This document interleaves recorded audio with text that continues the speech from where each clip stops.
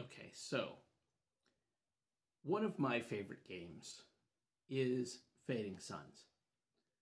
I've been a fan of it since it first came out. I bought the first edition not long after it came into the game store that I worked at back in the 90s. And I got myself a game going, got folks playing it. The second edition came out, picked that up, kept going, and I ran it for 2 years. I believe it is to date the longest game that I have managed to keep going. And that sounds great, but it's also a game that had a lot of my failings. It sounds crazy to me when I say it, but 2 years of running the game, and most of my players just didn't really get it. They got it enough to show up, they got it enough to go through the steps of various adventures and stuff, but nobody else really ever got into the setting. Nobody took the initiative and learned anything else. Nobody felt the pull or the drive of the setting.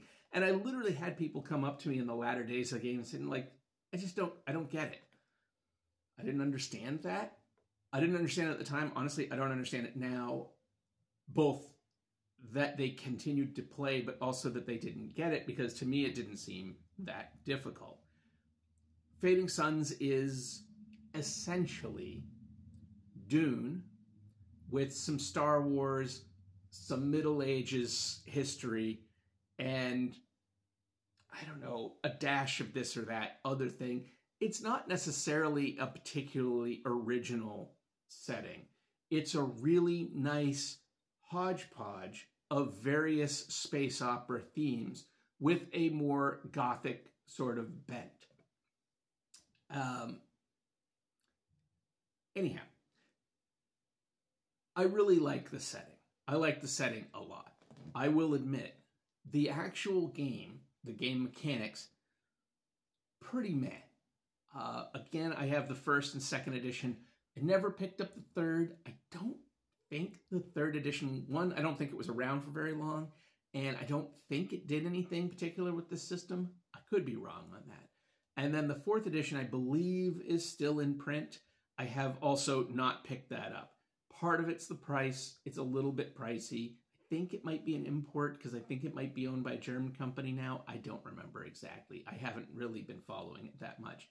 But also a big part of it is I have, especially now, I have pretty much everything that came out for the first and second edition. I have all the material I would ever need to run a game for years.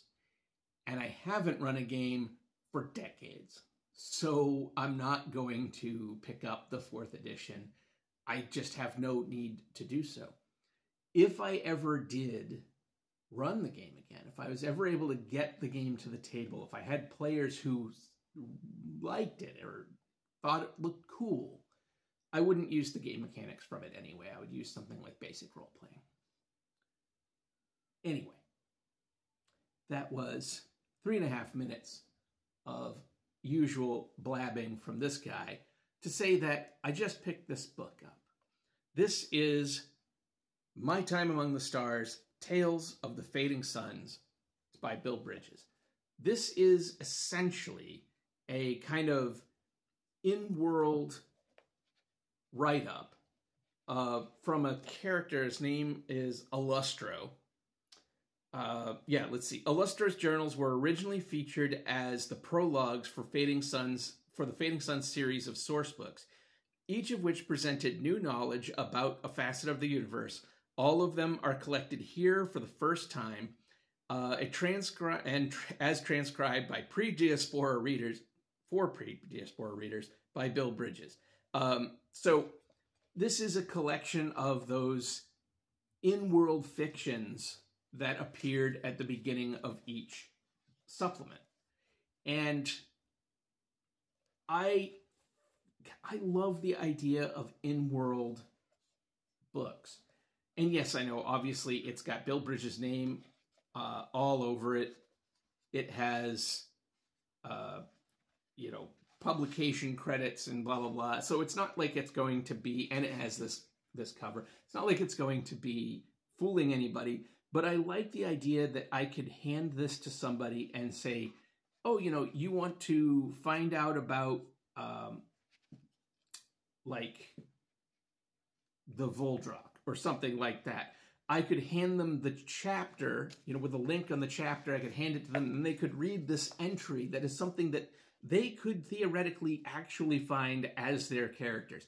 I think that's very cool. Now, there's no art, so flipping through it doesn't really make a lot of difference. But I don't remember these well enough to know. Let's see. Oh, there's like I don't remember which books each one comes from. So there is a little history of the Fading Suns universe. That's nice, with just sort of the basics of it, and a glossary in the back. That's also nice to have. And we have the key for the various things. And do we have? Yes, we do. We have a reproduction of the Fading Suns galaxy, I guess, map. Anyhow. So this, I think this really does mean that I have like everything. I'm pretty sure I have everything done for. There's Noble Armada, the miniatures game, which I actually do have Noble Armada. I don't have everything for Noble Armada, but otherwise, I think I have everything. I even have the dang LARP that they did, Passion Plays. I don't LARP. Nothing wrong with it. It's fine. If you're into it, that's great. Whatever. I thought at one point, this would have been in the 90s, I thought I might try getting into it. At the time, it's like today when I try to get into a tabletop role-playing game, and all I can find is D&D or Pathfinder groups. Back then, if you wanted to get into LARPing, all I could find was Vampire or World of Darkness groups. There was a Call of Cthulhu LARP book. I have it. That was put out. Nobody I knew, nobody anywhere near where I knew was doing Call of Cthulhu as a LARP. Fading Suns, nobody I knew was doing it. I think there was even like I can't remember, Castle Falkenstein or maybe Space 1889. I definitely remember as the steampunk thing kind of started to first evolve out of the retro future stuff that was sort of popular before it. There was a certain push for live action of what would become steampunk. But I don't think any of that was happening in Maine. Boy, though, Vampire, that was happening. Anyway, I even have this collection of short stories that was published way back when. I remember really enjoying these. It's been a very, very long time since I read it. I mean, this book was new when I read these stories, and this is, when was this? 1998. So, been a while.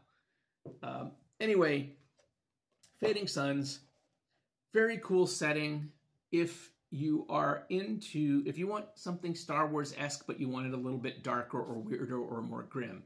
If you want, honestly, if you want Warhammer 40K, but maybe just aren't in love with the specific lore, but you want some of the vibe, especially some of the vibe of the old Rogue Trader, I think there's some of that in there. Or if you want Dune, but you don't want to dive deep into the specifics of Frank Herbert's Dune lore, this is a cool alternative setting for you, because it is that kind of thing. Again, that sort of science fantasy, if you want to get whatever, space opera, that kind of thing. And I know that the core play for, as presented in the basic book, the idea is for you to be playing movers and shakers. You're playing people high up in the priestly orders, various priestly orders. You're playing people high up in the nobility, or you're playing people high up in the guilds. Those are what your characters are going to be. They're going to be big, prime, people who get stuff done, people who have power and connection, because it's about the passion play. It's about the big, sweeping epics and galaxy-spanning conflicts. It's like Dune. Paul Atreides would be a perfect character to play in this. Irulan would be a perfect character to play in this. And that is how it's sort of default set up. I've always kind of liked, and this is actually true of Warhammer 40K too, and maybe why I never connected with some of the later stuff that went on with that. But I find normal people living against that kind of a backdrop to be sort of more interesting.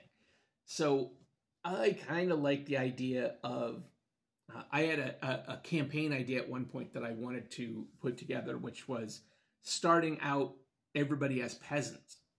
You know, you're on some I can't even use words, agrarian world, living as peasants, and you start to learn about some of the cosmic conflict that's going on through various means. You're probably aware of space travel. You've heard the stories, you know the legends, but you haven't done it. And as the campaign would go on, I figured that the elements of that cosmic conflict would seep into the local.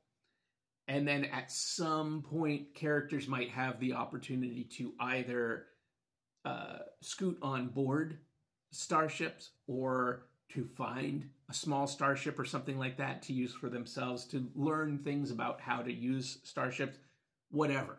I don't know. I didn't have all the details worked out because I never even found a group that after this game wrapped up and I was pretty exhausted and mentally beat up about it, I honestly, I don't really remember running all that much after that, but I certainly didn't try to get a campaign going right away. And then a while later, I did try to get a campaign going, and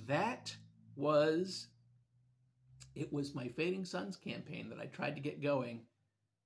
That was the horror story I had, which actually got me to quit gaming for more than 15 years.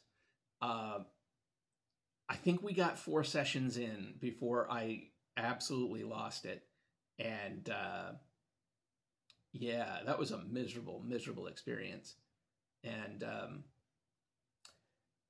that changed me a lot. I'm still a little bit, it's still like getting back into the hobby in 2019 and trying to run games. I'm still very gun shy when I'm running stuff. And I'm only recently, I say recently because I have a hard time getting games going, but in the one-shots that I've run, I've only sort of started to feel some of my old confidence and magic that kind of got beat out of me in the end of my time gaming back in the 90s and very early 2000s. Yeah, wow. Fading Suns, memories. Woo! I'd memory hold that part for a little bit, I guess. Time for a little beer to put that fire out. Bye-bye, brain cells. Okay, so that is my time among the stars, Tales of the Fading Suns, and also, as you may have noticed, me blathering about a whole bunch of other stuff not related particularly to this book. Isn't that grand? If for whatever reason you enjoyed that kind of discussion, you could always like and subscribe. Leave a comment. Please make it a constructive comment. Comments like nobody cares, it doesn't help anybody. I get it.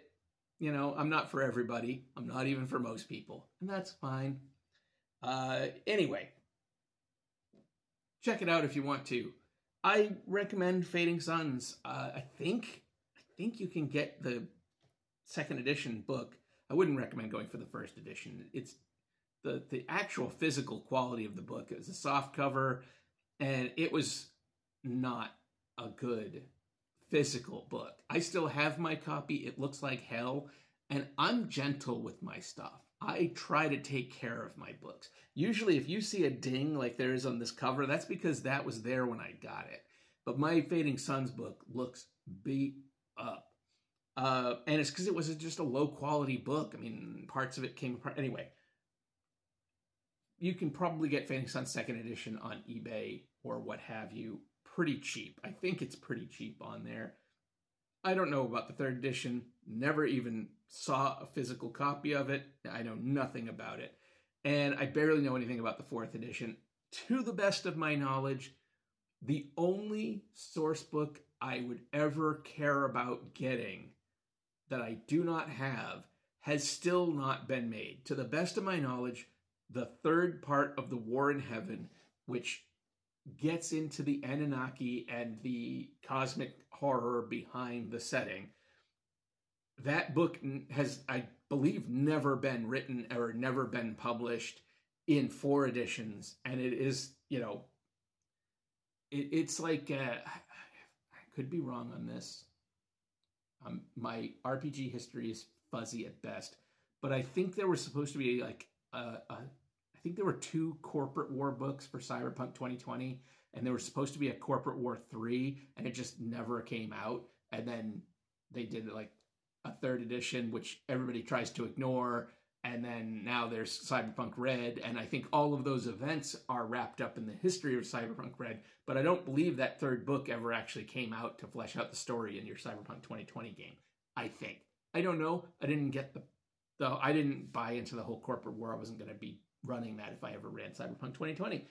However, the Anunnaki source book would be a super helpful thing to have for this, and it really is the only missing piece, as far as I'm concerned, from the game. And to the best of my knowledge, I didn't do any research before recording this video. To the best of my knowledge, that missing piece has still not been produced. Obviously, I ran the game for 2 years. You can run it without it. I had my own concepts of what the War in Heaven would look like, who the Anunnaki were, what their goals were, etc., etc., etc. And I ran a game for 2 years using that as a basis. However, I would like to see what the creators of the game had in mind so that I could then take it and use it however I saw fit. I'm going to do that anyway, but I just like to know where they were going to see how I want to fit it into my own material. Yeah, wow. That's a long video for me not really saying all that much. Yeah. Until next time, take care.